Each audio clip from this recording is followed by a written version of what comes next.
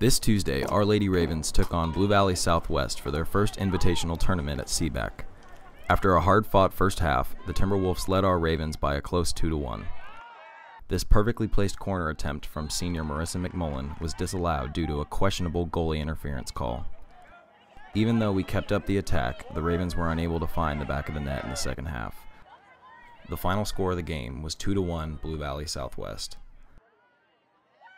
In their second game against Shawnee Mission West, the girls had another challenging first half but held the game to a close 0-0.